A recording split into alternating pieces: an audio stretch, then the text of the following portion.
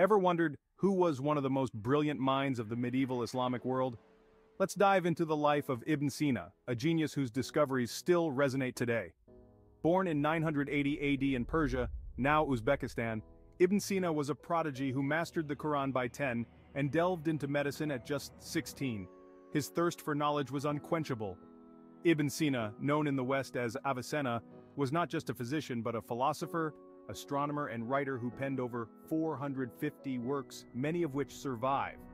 His most famous book, The Canon of Medicine, was a medical encyclopedia used in Europe for centuries.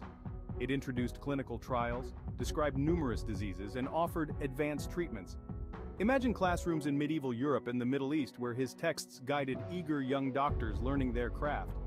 But medicine wasn't his only playground.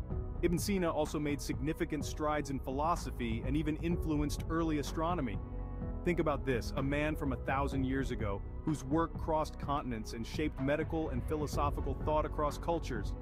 In his own words, "The knowledge of anything, since all things have causes, is not acquired or complete unless it is known by its causes." Ibn Sina not only sought knowledge but understood its roots deeply. So the next time you visit a doctor or gaze at the stars, remember Ibn Sina, a pioneer whose curiosity helped shape the modern world. Hit follow for more stories of incredible historical figures.